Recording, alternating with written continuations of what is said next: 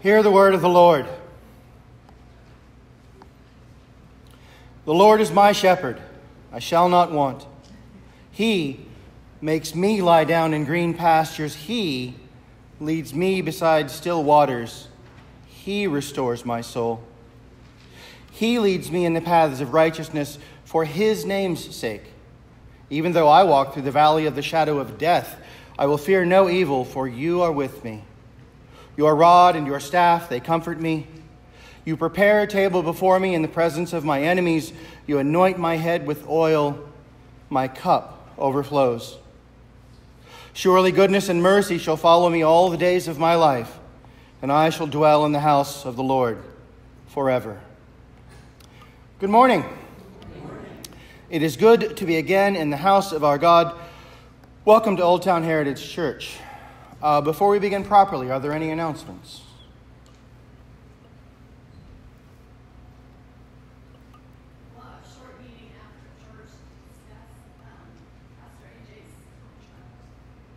Short meeting after church to look over my contract, apparently. All right. Choir practice resumes in the fall. Sundays at 6. I talked to Terry. She's not going to be able to make it. Do we want to do that tonight? Or? Yep, okay. So we will do Sundays at 6 tonight. And you are all welcome to come. If there aren't any other announcements then?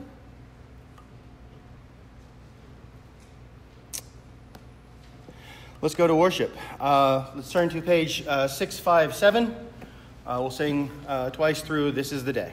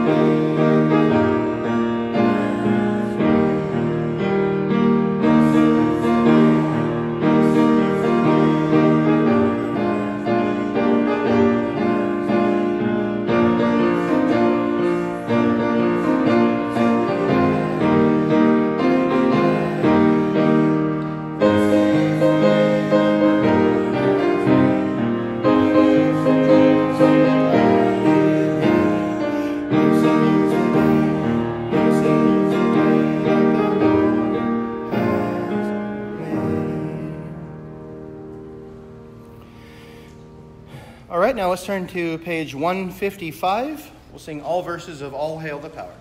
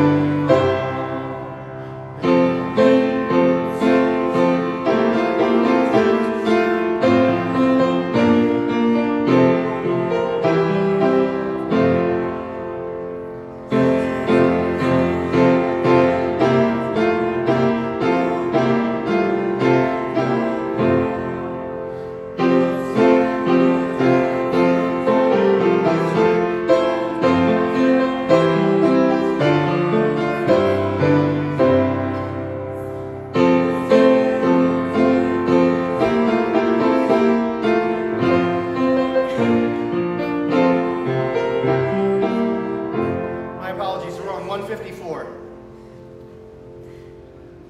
I'm sorry. That's okay. Ready? Verse 5? 4? 4. Verse 4.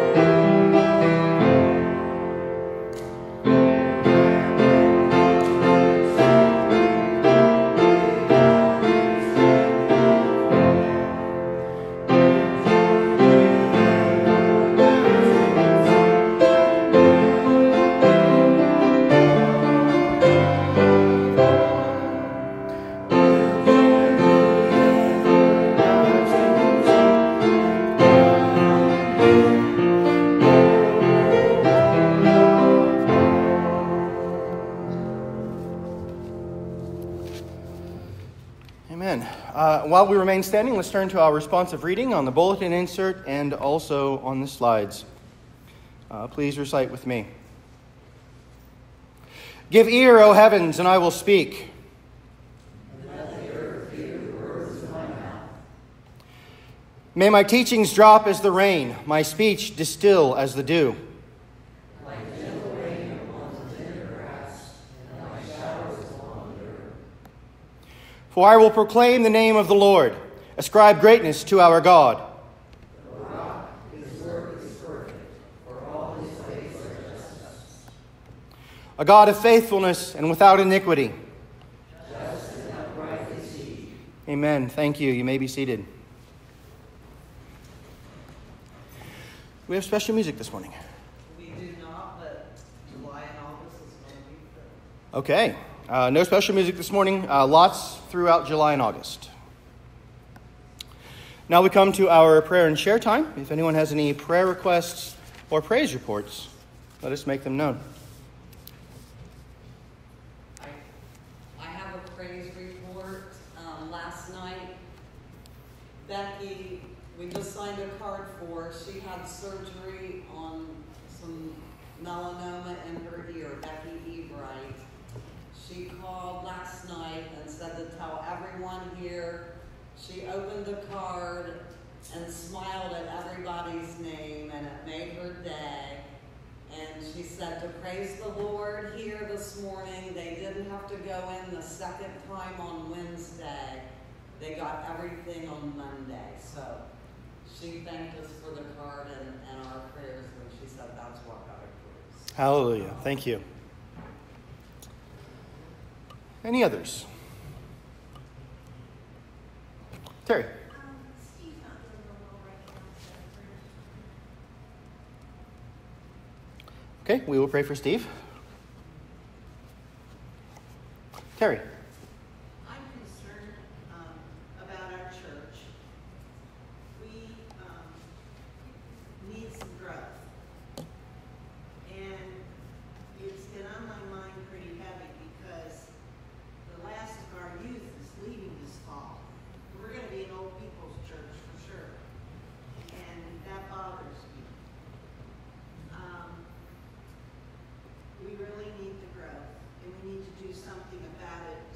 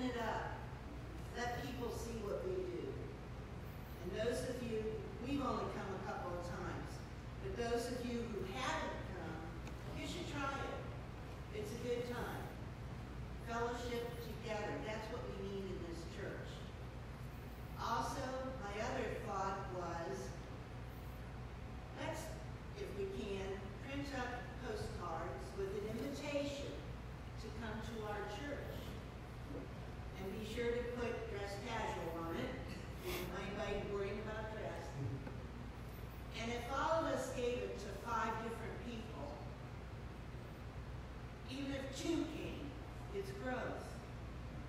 And I wish we would do those 2 things. I would like to see our Sunday school classes filled with youth again. We need it very badly.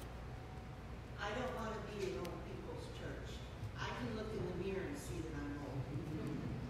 So please think about this. Put your thinking caps on and let's come up with some answers. Because financially, it's going to be hard for this church to survive. And we need the growth. Freedom Ministries grows. How are they doing it? I don't know. But we need to find ways. Is everybody in agreement? Maybe? Okay. Yeah, I've talked to other pastors about churches, and people often, get embarrassed when your baby cries during church. But that's the sound of life. That's the sound of a church that's alive and growing. The first church that I pastored, I was there for 5 years, from 2013 to 2019. When we finally closed, we had 4 people in the pews, 1 lady and her 3 elderly daughters. We just couldn't continue. That church had been around since 1890. We need to be about the business of the church. Are there any other prayer requests or praise reports? We do have another young person. We do. Isaac has been coming, and I'm very grateful for that. Yes, Heather. Let's keep Matt and Michelle on our prayer list. I'd like to thank you all for the card for my mother. It was well received. Thank you. And I'd like to add AJ to our prayer list. And Savannah, Howard Street. And join London. Late getting there, but enjoying London. She had a delay, but other than that, it's all been good. Yeah, I saw some of the Marching 110 pics, and I was so jealous. Yes, me too, Anita. She read the eye last night. I was like, okay, just stay inside, don't jump. It goes pretty high up. Don't think you need to be here, though. Right? Okay. Any other prayer requests or praise reports?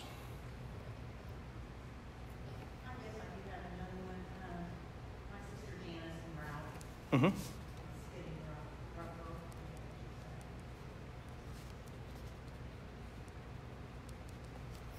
Okay, we'll pray for Janice and Ralph. Yes. Got one spoken prayer request, please. Okay. Woody. Keep mother on the list, please. Okay, how's she doing? Pretty good. Sweet, but keep praying. Good. Glad to hear. Any others?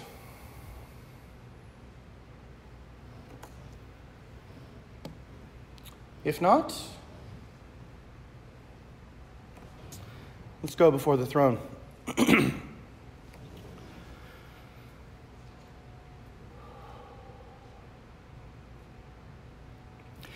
Blessed and holy Lord, you who are ever more ready to hear than we are to pray, this morning we come to you in worship. You are our God, and we are the flock that you shepherd. Let us be about you and you alone, and let this time of worship and celebration be only ever and always unto you. Righteous Master, as we bow in your presence, we shrink before your majesty. We gaze in wild wonder on the works of your hands. We consider with mounting awe the deeds of your Son, Jesus Christ, who loved us and gave himself for us. Blessed Jehovah, we stand amazed with the burning angels around your throne and the saints gathered within your court, and we join in the ever-increasing and unending chorus of Holy, Holy, Holy is the Lord God Almighty, who was and is to come. Worthy are you, our Lord and God, to receive glory and honor and power, for you created all things, and by your will they exist and were created. Worthy are you to take the scrolls and to open its seals, For you were slain, and by your blood you ransomed people for God from every tribe and language and people and nation. And you have made them a kingdom and priests to our God, and they shall reign on the earth. Worthy is the Lamb who was slain, to receive power and wealth and wisdom and might and honor and glory and blessing. Father Yehovah, may all that we say and do here be to your glory, that we, your church, may fulfill our right and noble calling of bringing honor to your holy name.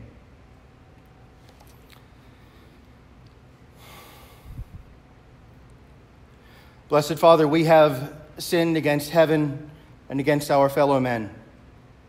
We have done those things we should not have done, and we have left undone those things which we should have accomplished. And there is no peace within us.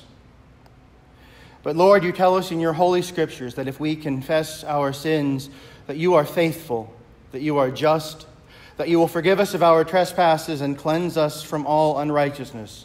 And so, blessed Lord, in these next few moments, in this holy place, in this sacred space of time, in the privacy of our own hearts, we make our confession before you.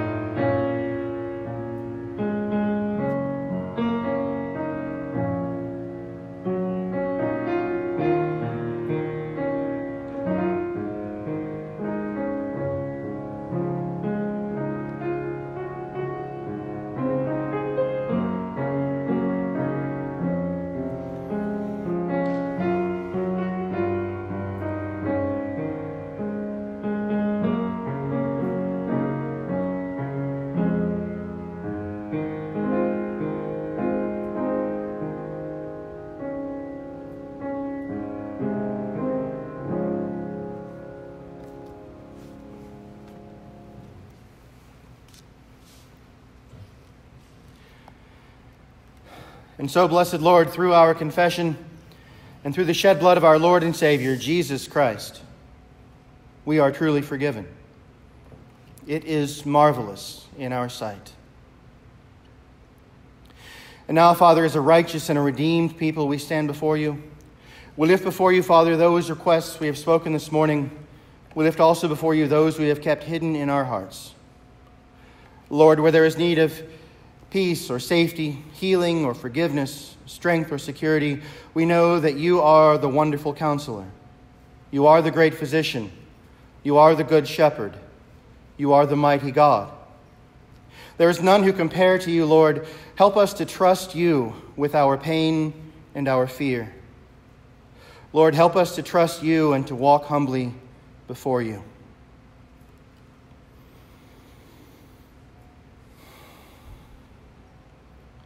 Father, in this dark and dangerous time, we pray for your intervention in our world. Lord, let those who war against one another lift their eyes and behold your glory. Let the striving and the dying to cease, and let the Prince of Peace, our Lord Jesus Christ, reign over every mountain and valley, every river and sea, every city and village. Lord, let the gospel of Jesus Christ go forth from Jerusalem and from Frankfurt, and let souls be won and lives changed forever to the glory of your holy name. Lord, teach us to truly love one another as you have loved us. Finally, Father, we ask your blessing on Old Town Heritage Church, on the building, on the premises, on the people in the pews, Lord. We ask that you would use us and strengthen us to do the good work of your kingdom. Lord, we ask that you would bring into our lives and into our sanctuary those who need to hear the gospel of Christ. And that when you do, Lord, you would give us the wisdom and the courage to speak it. And now, Father, as we go into the remainder of our service, we ask that you would be with us. We ask, Lord, that you would open our ears and loose our tongues and soften our hearts, that we might know and hear and speak the wonderful, holy truths of your Scripture. These things we pray in the name of our Lord and Savior, Jesus, the Anointed One, who himself has taught us to pray, Our Father, which art in heaven, hallowed be thy name. Thy kingdom come, thy will be done, on earth as it is in heaven. Give us this day our daily bread, and forgive us our trespasses, as we forgive those who trespass against us. And lead us not into temptation, but deliver us from evil. For thine is the kingdom, and the power, and the glory forever. Amen. Thank you. At this time, I'd like to ask a couple of ushers to come forward, please, to receive the offering.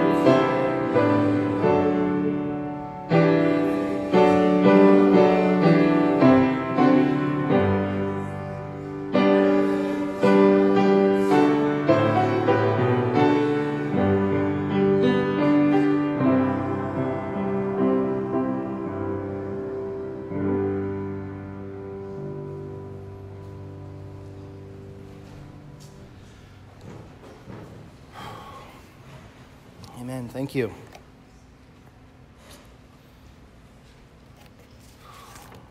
All right. And now, if you would please, let's open our Bibles to the Gospel of Matthew, chapter 28, and verse 16. The Gospel of Matthew, chapter 28, and verse 16. Once you've found the place, if you're able, please let us rise for the reading of Scripture.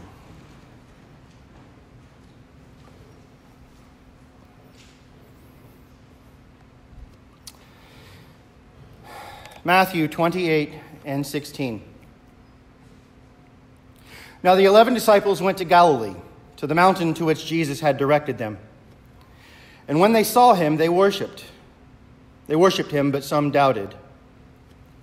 And Jesus came and said to them, All authority in heaven and on earth has been given to me. Go, therefore, and make disciples of all nations, baptizing them in the name of the Father and of the Son and of the Holy Spirit, teaching them to observe all that I have commanded you. And behold, I am with you always, to the end of the age. The word of God to the people of God. Thanks be to God. Amen. Thank you. You may be seated.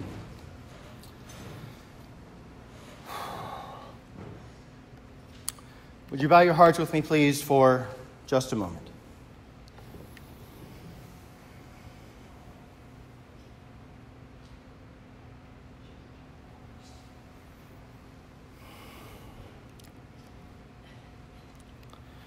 Blessed and holy Lord, in these next few moments, may the words of my mouth and the meditations of my heart be acceptable unto you. May you teach your people the message you would have them to hear, that above all things, Father, your name would be glorified. It is in the blessed name of Jesus Christ that I pray. Amen. Thank you. Verse 16 of the 28th chapter of Matthew tells us something interesting. It tells us that the disciples went to Galilee, to the mountain to which Jesus had directed them. Now, this could possibly be Mount Arbel or the Horns of Hattim, both of which are in that region and have beautiful views of the lake. The Horns of Hattim is a very likely spot for the Sermon on the Mount, and Mount Arbel is the highest spot in the region. We can guess at this spot, but the exact spot isn't as important as the region. We know they went to the Galilee. Now, the easiest route from Jerusalem to the Galilee would be to walk northwest to the Jordan Valley and then up the Jordan, a total distance of 156 kilometers or 97 miles. Google Maps said it would take 33 hours to walk that distance. If you walked for 12 hours a day, it would take you 3 days to get there. You'd arrive in the evening, and you would arrive tired. And now, let's look at the time. See, Jesus is resurrected on the first day of the week, that is, on Sunday. On that day, he appears to Mary and to some of the disciples in the upper room, and to two of the disciples on the road to Emmaus, somewhere a few miles west or northwest of Jerusalem. Nobody really knows for sure where that happened. But 8 days later, he appears again, and this time Thomas is there. Jesus proves to Thomas that he's real. Put your fingers here, put your hand here. Do not disbelieve, but believe. Now, by any reckoning, we are 8 days out from the crucifixion. Jesus has been alive again for just over a week, and we've only got 40 days with him, beloved. We've only got 40 days after his resurrection, and 8 of those are past. Then he tells the disciples to meet him in Galilee, and he disappears. And remember, Galilee is 97 miles to the north. So the apostles take off, and they go there in a hurry. Why do they go there? Because the Master said to. No other reason. They don't need to go on a shopping trip. They don't need to go see family. They went because the Master said to. Say this with me, church. Because the Master said to. Now, John tells us in chapter 21 that the disciples went to the Galilee. Simon Peter, Thomas, who was called the twin, Nathanael of Cana, James and John, the sons of Zebedee, and 2 others. 7 apostles in total. But Jesus doesn't appear to them right away. These 7 apostles have just walked 97 miles, and Jesus doesn't show up when they get there. And so they wait.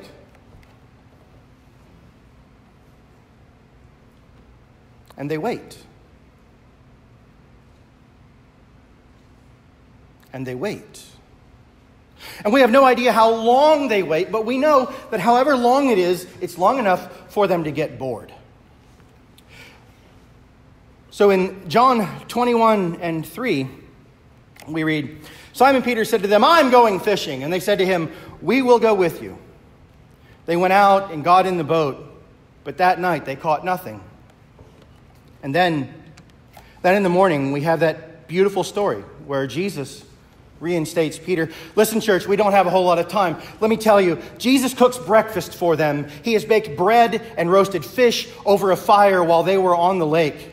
And when they come in, Jesus feeds them. They eat together. Blessed be the name of the Lord. They eat together, just like Moses and Aaron and the 72 elders did in Exodus 24. When they meet with God on Sinai, Jesus eats with them. Now, pardon the interruption, but do you know what it means in the Middle East to eat with someone? In those ancient times, when 2 kings were at war and one knew he was losing, it was a valid tactic of him to attempt to sneak under the tent flap of the opposing king, not to kill him, but to eat a bite of bread from his table. You see, if he could snatch a bite of bread and get it into his mouth before his soldiers killed him, the war was over. Eating a meal with your enemy brings peace And now, beloved, the apostles know. Now, after the resurrection, they have no doubt. They're absolutely sure that this is God sitting here on the shore, baking bread and roasting fish.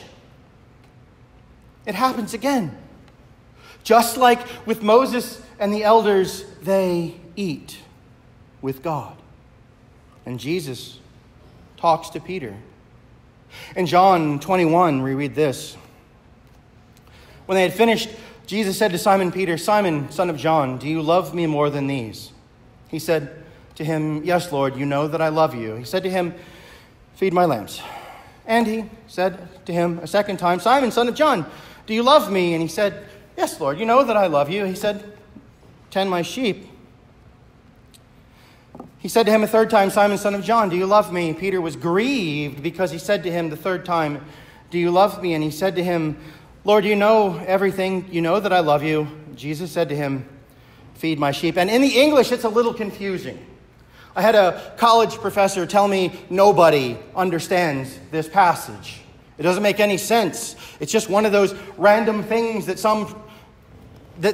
somebody, not John, of course, anybody but John, but somebody wrote in without having any meaning. But in the Greek, it's crystal clear. See, there are two different words which get translated as love, and they are of the utmost import to understanding this passage. Jesus says, "Simon, son of John, do you agapao me?" Agapao is the word that Jesus uses. The Master uses that, and it means perfect or divine or holy love. It's the kind of love with which God loves us. And Peter responds, "Yes, Lord, you know that I phileo you." Phileo, like Philadelphia, the city of brotherly love. Lord, I don't agapao you, I phileo you. And even though he has done this, the Master says, "Feed my sheep." Then Jesus says it again, "Do you love me with a divine, perfect, holy love?" And Peter says, "Lord, you know that I love you like a brother." And even though he has done this, the Master says, "Feed my sheep." And the third time, beloved, the third time Jesus speaks to Peter, he changes it. He says, "Peter, do you phileo me?"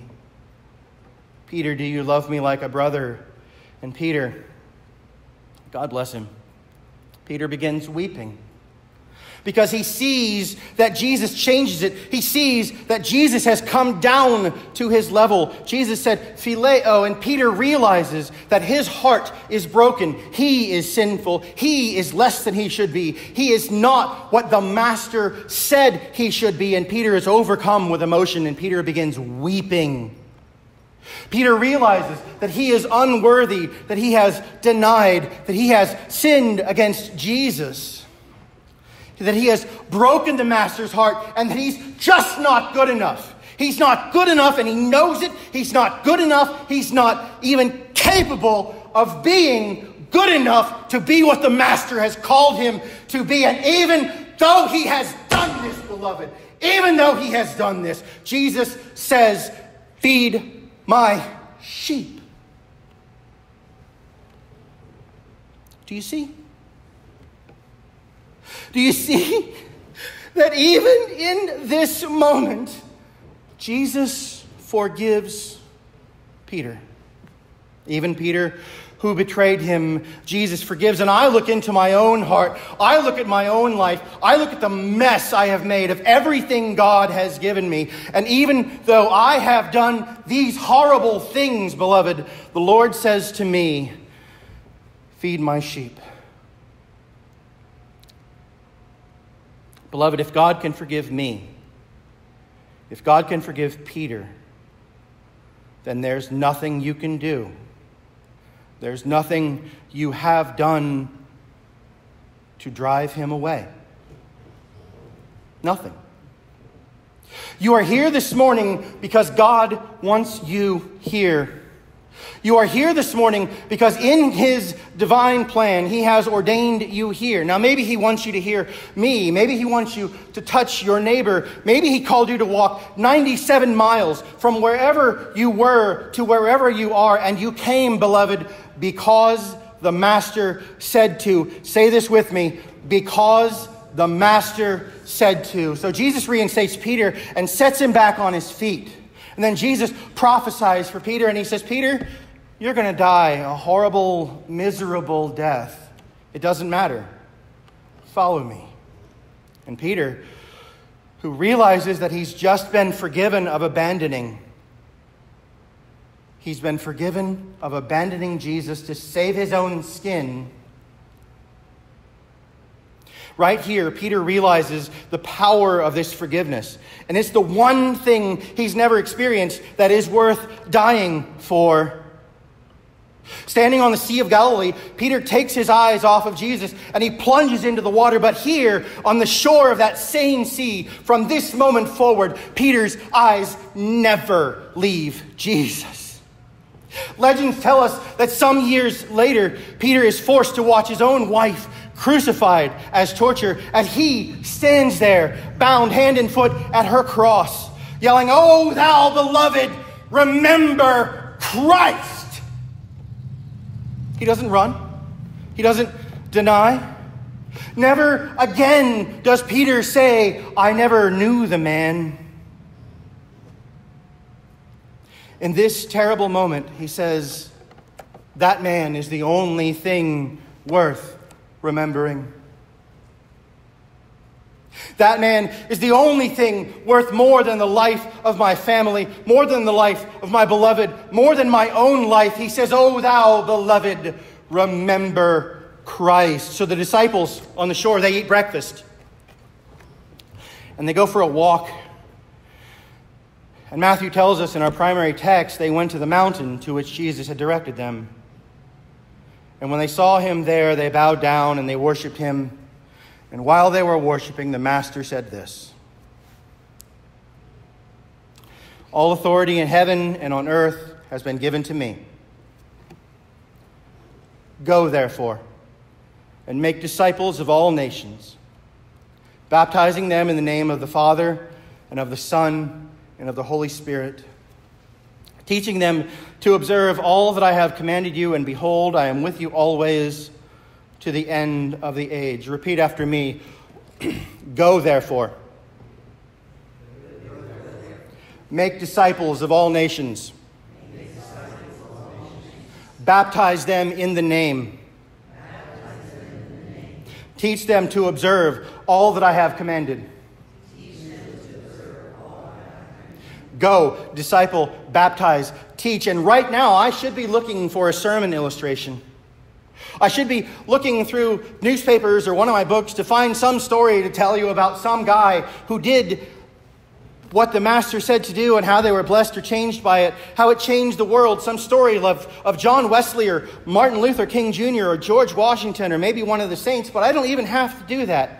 Because right now, here we are, beloved, in the middle of the greatest sermon illustration ever. Jesus tells them, go, disciple, baptize, teach. And he tells them, now meet me in Jerusalem. And he disappears.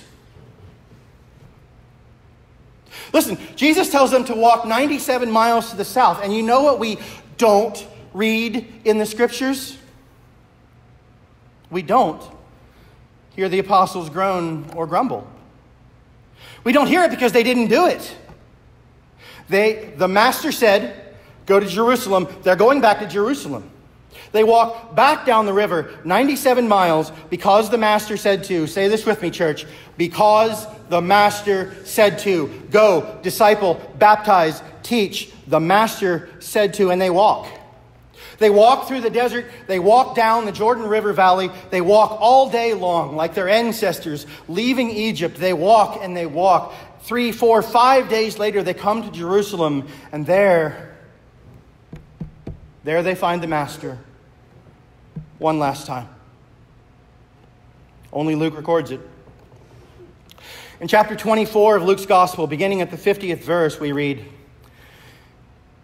"And he led them out as far as Bethany. And lifting up his hands, he blessed them. While he blessed them, he parted from them and was carried up into heaven. And they worshipped him and returned to Jerusalem with great joy, and were continually in the temple blessing God. Now Bethany, we've spoken of it before. Bethany is a little town just across the Hinnom Valley from Jerusalem. Today it's part of modern-day Jerusalem, but even in that day, it was a short walk from the city, except the apostles weren't coming from the city. They were coming from the Galilee, 97 miles to the north, and we don't hear them complain because now, beloved, now they know who he is. The great question of Mark 8, the great question of Matthew 16 has been answered. Yes, he's Messiah, but they worship him because he's more than Messiah. They worship him because he is the incarnate deity. He is God, come down, God with us. He came to die that justice might be fulfilled. He came to rise again that righteousness might be fulfilled, that death might be defeated, that our loss, our pain, our sorrows, our tears might be swallowed up in joy. That the joy of the Lord would be our strength. The joy of the Lord, our salvation, would fill us, and that we might know him, the one true God, and that a way might be made for us to eat at his table, not as enemies, not as slaves, but just as the Master says in John 15:15, as friends. That hostilities between God and man would cease, that Eden would be restored, that the world would be set right again, and that Jesus would rule over all. Beloved, they worshipped him when he had ascended into heaven. They returned to Jerusalem with great joy. They did not mourn his loss after they did at his death a mere 43 days ago, but they returned with great joy because when he died, they thought he had left them. But now they see the truth of his words. He promised he would stay, and he did. Behold, he says, I'm with you always, to the very end of the age, and they were not abandoned. They were not alone. Even though they saw him taken up, they were not alone, because it was just as he said. He would always be with them.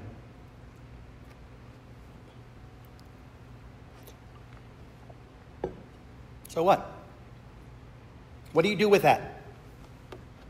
I haven't told you anything new. I haven't given you any great insights. What are you supposed to do with this? You go. When the road is long, when you're going in circles, when the sun is hot, when it's 97 miles to Jerusalem and you were just there last week, you go. And when you go, you disciple. Now, what's the difference between telling someone about Jesus and discipling them? When you disciple them, you walk with them. You walk that path of faith. You don't put in 20 minutes and then go away. You sit and you talk. You spend time over the days and the weeks and the months and the years. You disciple others like Jesus discipled the 12 by investing your time, your talents, and your love in them. And when you go, you disciple, you baptize. And when I say baptize, I don't just mean dunking someone in water, although that is certainly a part of it. No, I mean you wash them with the word. You bathe them in prayer. You share your heart. You share your spirit with them. You baptize them with the fire of the Holy Spirit in love, in patience, in gentleness, in respect. You baptize them. You go, you baptize, you disciple, you baptize, and you teach. And while you are baptizing them, you teach them these things. You teach them what Jesus has said. You teach them what Jesus has done. You share with them what he has said and done for you, and you teach them what you have been taught. Beloved, you go, you disciple, you baptize, you teach, even when it's hard, even when the road is long, even when there's trouble, even when there's heartache, even when there's loss, even when you feel alone, even when you feel forsaken, you do it. You do it because you're never alone. You do it because you have not been forsaken. The Master is with you always, even to the very end of the age. And this, dearly beloved, this is the love of God. that you love one another as he has loved you, that you see the people around you as being made in his holy image, as being image bearers of the imago Dei, of God, of all creation, and that you love him who has done this for you. Because what's another way to say go, disciple, baptize, and teach? That is love. If you love them, you will go to them. If you love them, you will disciple them. If you love them, you will baptize them and teach them all of the things that Christ has taught you. Moses and Paul agree. You shall love your neighbor as yourself. Love does no wrong to a neighbor. Therefore, love is the fulfilling of the law. Go. Disciple. Baptize. Teach. Love one another, because the Master said to. Amen. Let's bow our hearts.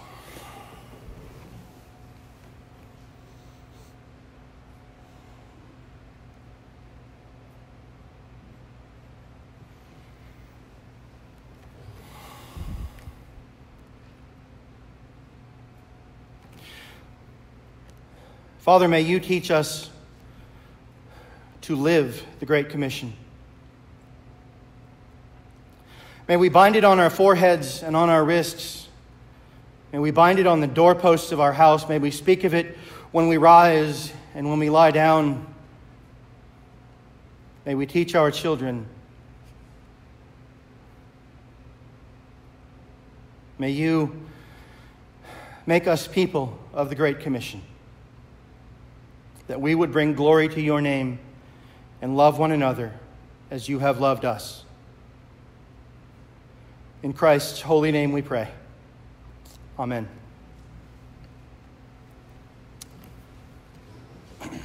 Let's turn in our hymnals, please, to page 155. Nope, I'm sorry. 57. 57, thank you. I'm sorry. 157. Or 57. Just 57. I'm sorry. Okay. Page 57, Oh for a Thousand Tongues. 1, 2, 3, 6, 7. 1, 2, 3, and 7. Okay.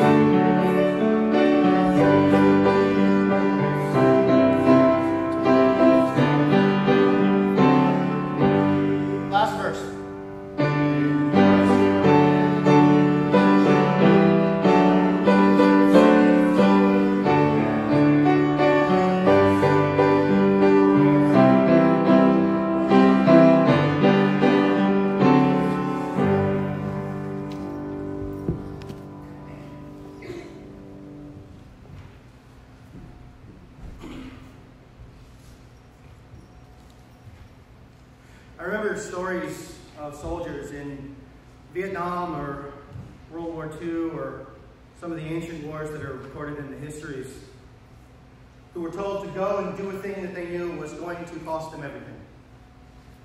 There's a reason to go, and so they went. They obeyed the voice of their master. Here we sit in our padded pews in our air-conditioned sanctuary. Our master has called us to go. Our Master has called us to disciple. Our Master has called us to baptize. Our Master has called us to teach. Let us go and do. Yivrecha Yehovah v'yishmerecha. May the Lord bless you and keep you. Ya'er Yehovah panav elecha v'yichunecha. May the Lord make his face to shine upon you and be gracious unto you. Isa Yehovah panav elecha v'yasem lecha shalom. May the Lord lift up his countenance upon you and give you peace. In the name of the Father, and of the Son, and of the Holy Spirit. Amen. Go in peace.